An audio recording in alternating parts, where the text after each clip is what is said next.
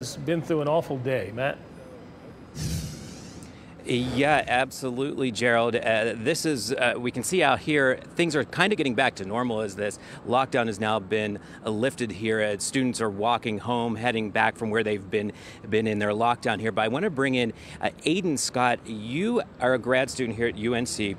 You say you actually know this suspect. This has been taken into custody here.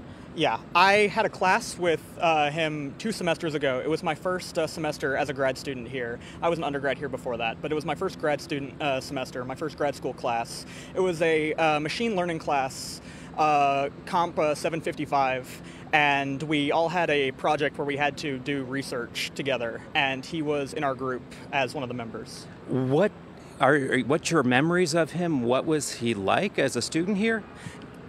So it's kind of hard for me to cope with all of this because I would have never guessed that he would be the kind of person who could possibly be capable of this kind of thing. Why is that? When I was in meetings with him, he was always very quiet, English second language clearly, because I think he was from China or somewhere. And every single time that he talked to me, he seemed very nice. Like one time for the first homework assignment, he was asking me questions about like how to do the problems.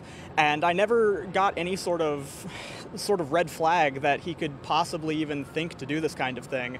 Like when I saw his face on the reports online, I was just like beyond shocked that I knew him. He has been arrested. We have just learned in the last 10 minutes or so that one person was killed. Not a student here, believed to be someone that's a faculty member, staff member here. What do you think when you hear that this person you knew may be responsible for this? I mean, it's just absolutely chilling. Like, you don't even ever think that you would be the kind of person to be in this scenario to where there could be a shooter around you, let alone be directly connected in some way to the person, to where if he had stayed in our project group a little bit longer, there's a good chance I could have taken him out to dinner and spent time with him and been a friend of some kind with him. It's shocking to imagine that everyday people that you meet on the street could be capable of such a horrible thing. How are you holding up? You were in lockdown just like everyone else here. Yeah, for the first hour or so, I was kind of in denial as to what was even happening, I think. I was like cracking jokes with my friends. I was like, I don't know. I was saying some things that may have been in bad taste just because I don't think I had really processed what was even happening here. But as the time went on and as more reports started coming in and it was like, oh, you're not actually that far away from where the shooting's taking place, and oh, I'm in group chats with people who are in the building where it happened from my club because I'm an officer in one of the clubs here, and it became increasingly more and more real, and that's when the anxiety set in. Do you know if he was still a student here, what he was studying? I assume that he's still here. Most people who take the machine learning class here are computer science grad students. I don't know if that's the case for sure, but that would be my best guess because you usually don't get that many out-of-major people taking that class. Gotcha. Aiden, hold on right here. Lena, I know you have a question I'd like to ask him as well, since as we hear this, someone who knew this person. Unbelievable. So, Matt, you know, when you're in groups and group projects with people, you kind of get a sense of maybe their ability to socialize. Did he get a sense that he had friends on campus, or was he kind of a loner? Anything he can describe as far as that? Yeah, a great question. Lena wants to know, you were in a group with him, so you spent time with him. Yeah. How social was he? Did you get a sense he had friends, that he had a good network here? In hindsight, I would guess that he probably didn't have a very strong network here because I get the impression that he went to some other university from out of the country, so he was probably very new and very out of his element here, and he was also very quiet, so I could easily see a situation where he didn't have that many people close to him, but I don't know that for sure. Gotcha. Aiden, thank you for taking the time and talking with us here, but again, you just heard someone who was in a project group with this grad student here as we try to learn more about the suspect, now believed to have killed one person here on UNC campus. Matt, you were watching live a couple of hours ago as students were being led out of buildings with their hands up, an eerie, frightening scene that we've become all too familiar with here in the United States.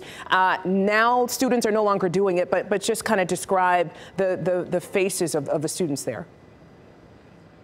Yeah, I mean, if we can walk around here, Aiden, hold on one second with it. We'll be right back to talk with you again. But if you see around here, the student store is right over there. So there's a lot of people. This is an area that everyone knows on UNC's campus here in Chapel Hill. And you see everyone walking around on their phones. They're getting updates. They're letting their family members, their friends know what's going on, and probably trying to reconnect with friends on campus here, because what we saw in those immediate moments after people were being let out by police from these immediate buildings, these labs, the library here, we saw them with their hands up and police leading them out of the way. They were obviously very frightened because they're in the heart of all this police activity here. Now everyone else, as they are let out of these rooms, these classrooms where they were in lockdown, you can tell that people are just, I think, relieved that this is over with here, and trying to reconnect with their friends and family because they didn't know where to go. Those first groups that we talked to, they were just let out, and other rooms, other buildings were still in lockdown, and they were trying to figure out, where do I go? What do I do? Is it safe? But at this point, everything, the university giving the all clear here. So you see a lot of people on their phones reconnecting with their friends and family here. Matt Tallhelm reporting live for us. Photojournalist Ed Wilson painting the picture of the kind of dichotomy of seeing all those students flooding out, but also seeing the police tape around one portion of the campus. I mean, that has to be jarring, certainly for the students. I mean, and visually it tells a story. I mean, where they are, where the students are. We saw the video of students being ushered out of the buildings there. And again, just for those of you who are joining us, this all kicked off around 1 o'clock this afternoon after that alert, Carolina alert went out. And here we are 3.5 hours later, and we're hoping to get some kind of update in just a little bit. That's where we go to WRAL's Shelley Jackson. She is at the Carolina Inn right now for a press conference that we're being told is going to happen there. So Shelley, tell me a little bit about what you're hearing so far since you've arrived there. Well, Chris, we are waiting for this press conference to begin out here at the Carolina Inn. Right now, they're just setting up and getting ready, testing the equipment. If you are just joining us, though, we have confirmed that one person has died, and that person is believed to be a faculty member. So there are a lot of questions right now for these university officials. We want to know what led up to the shooting. Did Qi, the suspect, know the faculty member? Just a lot of questions right now that we're hoping to answer when this press conference begins. Chris? All right, thank you, Shelley. And of course, one of the biggest things we're trying to get right now, Lena, is who exactly is Tailei Qi about this? We're trying to get more details about who exactly they are. We do know that WRAL's Sarah Kruger is looking into that right now. But before we get her into our newscast, just looking up online based off of UNC's website, we do see on their Applied Physical Sciences department, I mean, simply by going there, you can see his picture is there. And it lists just a bit of information there saying that he entered in 2022, Tailei Qi entered the university then. And we know that at some point they attended Louisiana State University of Material Science and Wuhan University and the Department of Physics, Wuhan, of course, in China. So we're trying to get more specific details with that. Again, WRAL Sarah Kruger is digging more into that, and we'll hopefully have a complete story to kind of tell us a little bit about who this person is. But we did hear from the person Matt interviewed that they had known him. They at least had a project that they had with Tailei Qi, what, 2 years ago-ish, and, you know, was a bit surprised to see that this is the person that investigators are looking for, but hopefully we get some sort of semblance of an answer from investigators, as we just saw Shelley Jackson waiting there at the Carolina Inn for a press conference as we continue to have our coverage here on WRAL. Yeah, the question this afternoon is why? What's the motive behind this? And we have crews also